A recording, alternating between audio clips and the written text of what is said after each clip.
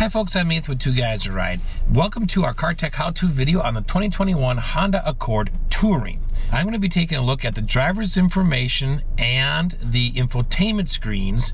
I'm going to give you a general overview. I'll show you how to access the information, and then I'll take a deep dive. Let's get started. Today we're working with our friends at Luther Mankato Honda in Mankato, Minnesota.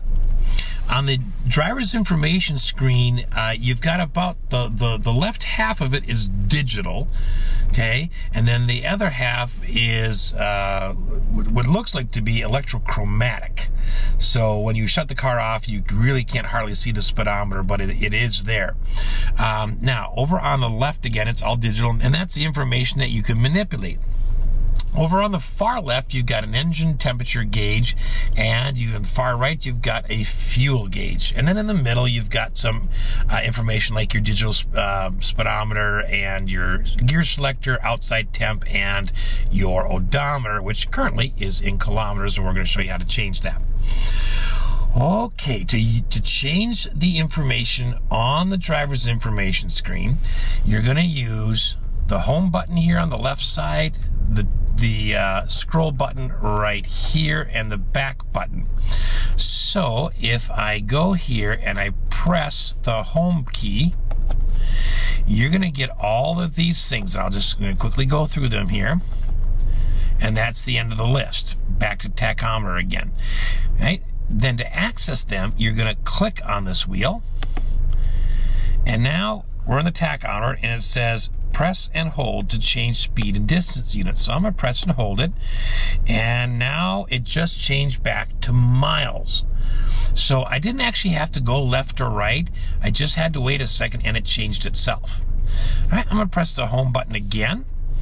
Okay, I'm going to go to range and fuel. So if I click here, now instead of having a tack, I've got range and fuel. You get a nice little graph there. Do you notice it says trip, or it says B between the blue arrows on the left? If I rotate it up, I get trip A. To reset it, you're just going to click and hold, and then it's going to reset. All right, I'm going to go back to the home button to bring up my menu. I'm going to go down to speed and time. Click the button. And again, this will give you average speed and elapsed time and how many miles you've gone for trip A or trip B, and you just rotate this to see that. Press home again. Audio. Click here. Here's your audio. Now, to change sources, you're going to go up and down. So here I go. I got FM, AM, Sirius XM, USB. Of course, audio. Of course, if I had my phone connected, that would show up there. So I can select any one of these and just click on them. Right? And now, sorry. Now, if I want to change the channel, I can use the right button, and it goes to the presets. Right? Hit the home button again. Go down to phone. Now, I don't have my phone connected currently, but if I did, that's where my information would show up. So I'm going to press home. I'm going to go down to navigation. Right now it just shows the cup. If I rotate that dial, I can select go home, recent destination, calculation mode, saved places, stop, save location. So if I want to, if I'm someplace I want to save a location, I can just click here. I want to stop the navigation, I can click here. And then your turn-by-turn directions will show up in here as well, okay? But it's just a quick menu that you can access right through the steering wheel. I'm going to press the home button again. Go down to traffic sign. Click this button. This is traffic sign recognition. Okay. I'm going to click the home button, and then I'm going to go down. Driving support. All right, this is like your lane keeping assist, your dynamic cruise control. If I turn those buttons on, you can see them appearing in there. All right, let's see. Let's press home again. And driver attention. Right? That will remind you to take a break if it senses you're weaving in and out of the road and that kind of stuff. I'm going to press home, go down again, rear seat belts. This is giving me a graph of who's buckled in the car. So this is the back row right there, and it's showing that nobody is currently buckled, which is okay because we're at a standstill. Okay, now I just hit the back button there. I could also just hit the home button. Maintenance. So this is oil life, and if I want to reset it, I can click this button here. I'm not going to do that, but that's where you would do it. And safety and support. All right, so now I can scroll down and I can see, for instance, my road departure mitigation is on. My blind spot info is on, and you got a nice little graphic there showing you what it's looking at. And then, of course, you've got your low speed braking control on. I've got collision mitigation braking system, and then I can exit. Now, on any one of these, let's go to the top one lane, our road departure mitigation. If I click on it, it turns it off. Click on it again, turns it on. Okay, very simple. All right, I'm gonna hit the home button, and I'm gonna go down to warnings. Click on it, fasten seatbelt. All right, so not a lot. Anything will show up in there if there's a warning. In this case, there is none. It's just the fasten seatbelt one. But all right, and then if I scroll one more, then I'm back to the tachometer where we were at the beginning. Now, if I leave it alone for a while, this press and hold part is going to disappear, and you just have the tach. Okay, that's it for the driver's information screen. Next, we move over to the infotainment screen. All right, so the infotainment screen itself, it's an 8-inch screen. It has a 10-speaker, including subwoofer, speaker system, and it is 450 watts. It features wireless Apple CarPlay, wireless Android Auto, Bluetooth, AM and FM radio, HD radio, Sirius XM. Of course, you can establish a 4G LTE Wi-Fi hotspot if you want. And because it's a newer system, it has physical buttons back again. For a while, Honda had just touch buttons on the side, and I really like the fact that they brought those back.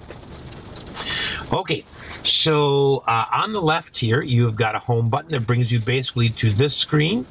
Okay, you've got a physical back button. You've got a screen brightness or dimness selector right here. And then you've got skip forward, skip backwards. You have a push for power, rotate for volume. Up here, you've got a direct map shortcut. You've got a phone shortcut. You've got an audio shortcut and a source. And then you can tune or scroll with this one. All right. So, at the top of the screen, you have got some shortcuts that show up. For instance, here it's phone and navigation, and then FM. Up here is just displaying the current media that's playing, and then your signal, and then your clock. You do have two screens of apps. Okay, I can go over here and see the second screen, or I can click on here, and I can just see all the apps. All right, so that's the screen. It works just like your phone. You click on it and it goes into a menu. All right, so let's take a look at these.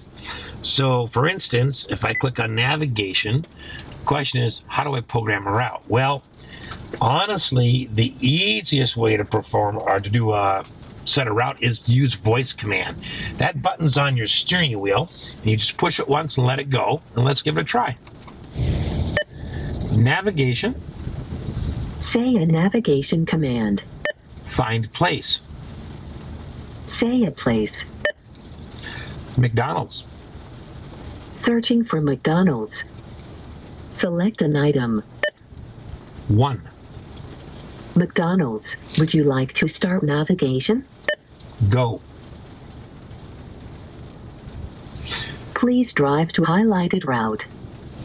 Okay, so in every car, in every navigation system, it will help you if when you press the voice command button, if you look at what it tells you to say and how to ask it, because each one kind of has their own specific language. So for this one, we had to use the specific terms the unit was looking for, but then it found it right away. What I like is they put the cancel button right in the screen. So, boom, there we go. Now, If you want to physically type something in, fine. You can click there, and then you get some search tools. You can click Go Home because you can program that in. You can click here. You can type in an address. That's a really slow way. Voice command is so much faster. I'm going to click this back button in a minute. I'm going to click it one more time. Okay, and you can look at recents, you can look at my trends, where I've been, my trips, and then you can actually look under categories for restaurants, shopping, everyday life, and so on, in case you don't have a specific place you want to eat at, you want to see what's available locally. There are more options down here if you click the button. Okay. Now, you can also increase and decrease the zoom of the screen with these buttons here. And it shows you your elevation and your direction. And then if you click the three dots, you can quickly go to a detour. You can look at exit services, which, if you've never used those before, here's kind of what they are. You're traveling along a place you're not familiar with. Right? You want to see, hey, what's an exit, you know, the upcoming exit. You can click this, okay, and then it will tell you what's available at that exit. Food, gas, whatever. And then typically, you can click on it, and it adds a point to your navigation route and takes you right to it. So that's a really handy feature. All right, so that's how to open navigation. That's how to plot a route with using voice command, or if you want to type one in, or if you want to search by a certain type, like a type just restaurants in general. And then there's what the buttons do. Okay, let's go over to phone, because I'm going to hook up my phone. So first thing to do is make sure I'm on this screen, make sure my phone is on. Make sure I'm under settings and Bluetooth. All right, and I kind of scroll to the bottom of my Bluetooth screen, and I'm going to hit connect phone, connect new device. All right, and I'm searching for hands-free link. I found that on my phone. I click on it. Is this code the same on the phone and the screen? Yep, I'm going to hit pair here. And then it says, do I want to allow contacts and favorites? I'm going to say no, but if your phone, you want to do that, because that's all your phone numbers and contacts and everything. Okay, it's connecting, so let's wait until we get a successful OK play. Now, I want audio and phone, but I can also choose just Apple CarPlay. And I'm going to choose Apple CarPlay because that's what I prefer to use, but this would all just be Bluetooth functions. So I'm going to hit connect here. I'm going to turn my phone off. I'm enabling, yep. And there we go. Oops, I got to finish setting up CarPlay here. Use CarPlay on my phone. I had to click on it. And we should all be set. So I should be able to take my phone, set it on the nice wireless charger that's in the car, and here we go. So this is Apple CarPlay. Basically, you're seeing your phone screen up on your infotainment screen, and any app that's compatible with the car's system. What's nice about this, I just showed you navigation, right? But most of us are used to using an app. So Google Maps, Apple Maps, Waze. Well, look at that. I've got Apple Maps there, Google Maps there, and I've got Waze right here. I've also got Pandora. I've got SiriusXM. I've got audiobooks, Amazon Music. So I can use all those right on my screen. Okay? Which I think is really cool. So even if you got a car without navigation, you could use it. This one happens to have it, but you'd have your choice. Now, you notice a minute ago I kind of went to a split screen, and I can do that by touching this button right here. Or I can just swipe to this direction. Now I get a navigation. I get a go home button for navigation. I get a play button for my media, and then calendar. All right. You get shortcuts right here. Okay? Pandora. Maps, phone. You can look at favorites, recents, contacts, keypad, and then voicemail. But every time you use your phone, even playing music through it, it's going to come through the Apple CarPlay. So in Apple CarPlay, you can do messages. And you know, this is your most recently used stuff. So if message is sitting there, you'll get an automatic little red dot. Otherwise, you can see it in the screen. So if I click on it there, I can click on it here, and Robert Edwards said, "I'm loving the new Honda Accord. Would you like to reply?" Yes. What do you want to say? I love it as well. Your reply to Robert Edwards says, "I love it as well." Ready Sent. to send it? Yes. Yes. Okay, it's sent. And it's that easy. So that is, I mean, that's just a really, really cool feature again of Apple CarPlay. All right, let's go home. Now, if I click on phone now, it's still gonna just give me this screen. It wants me to go to Apple CarPlay. Okay, now Apple CarPlay is right here. So you just have to remember that the phone button is, you just need to go to Apple CarPlay. All right, let's talk about the audio. So here I've got FM, and the way it works is the station plane just plays up here. You can go to sound here and do bass and treble and adjust this either by sliding or clicking the buttons. I can go down here. I got the subwoofer down here. Okay, that's it. I can hit save when I'm done. I can look at, and these all work the same, but here's your balance and fade. You can scroll with your finger or use the arrows. You can have the DTS neural sound on or off. And then you can have speed volume compensation adjusted right there. Okay, so let's go back here. Settings. So for HD radio, you can automatically choose a digital or analog channel to or listen to analog only. So auto or analog only. If you don't know the difference between HD radio and analog radio, basically HD radio gives you a much better signal, so you get a better sound. It's all encoded in numbers, like ones and zeros, and they're able to send you multiple streams of the same thing, so the audio quality is better. You also tend to not drop stations as often. Right? So it's like digital radio. Artwork. Do you want to display the artwork if it's available when you're listening to a radio station or not? You can have that on or off there. Hit back again. All right, let's talk about how to tune. Well, Honda makes it really easy. You go to tune here, you can type in the number, or you can scroll like this. Okay, you can also use this dial.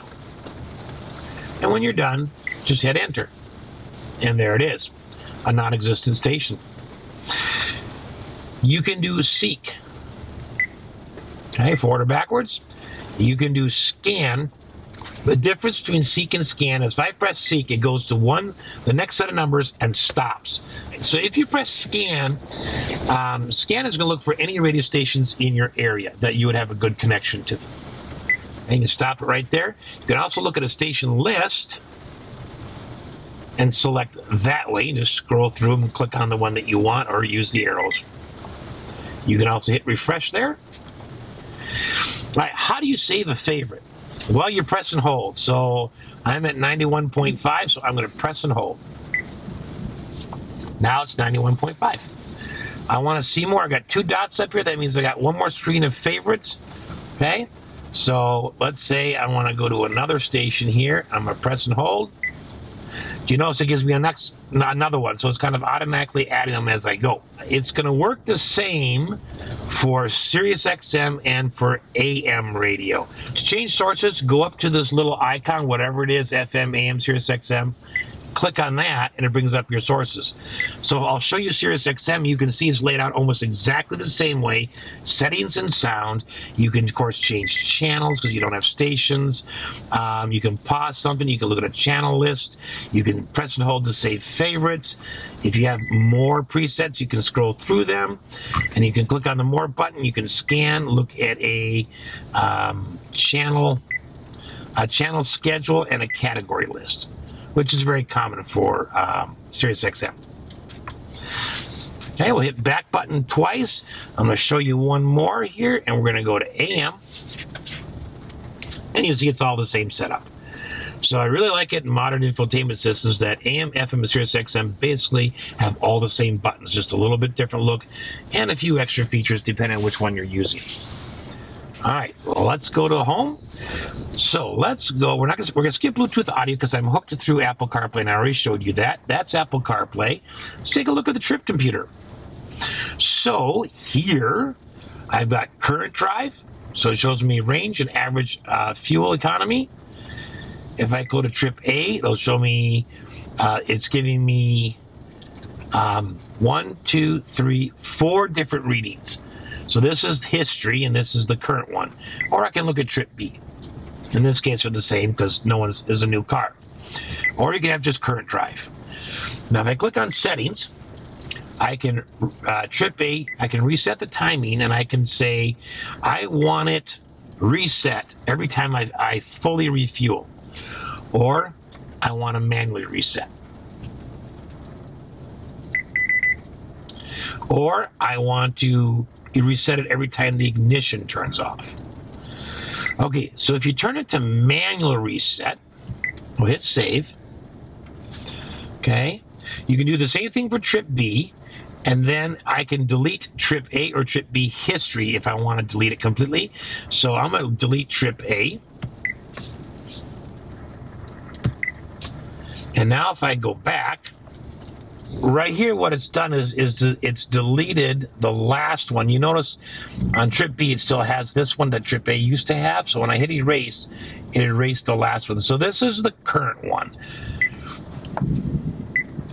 So it keeps one of them in, but it erases everything else. So like your last one.